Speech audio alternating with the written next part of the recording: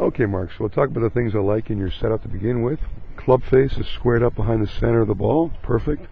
Grip, both hands are working together well as a unit. Golf shaft is positioned neutrally, kind of opposite your navel, so your arms hang down. Ball position is centered in your feet, and your feet are about shoulder width. Now, posture, pretty good spine angle. I would suggest a little more flex to both knees, as you can see with me to the right. Just gets you a little more stable, a little more in the balls of your feet, better stability.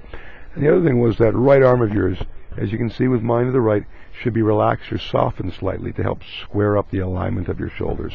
Literally, if you're looking at yourself down the line in a mirror, you'd want to see just a portion of your left forearm, and the shoulders would be squared as a result of that. Just helps you turn better. Speaking of that, we're going to watch the takeaway right now.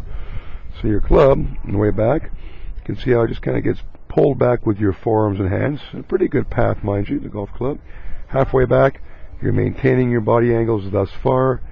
From there, your arms rise up over your shoulder, and you get the club into a pretty good position there, right? Now we'll see how the club comes down. On this swing here, you drop it in from the inside, which is good, and you square the club face up nicely. Going through, pretty good turn. We could have a little more finish to your swing or follow through, and that simply comes from just a little better balance at address, right?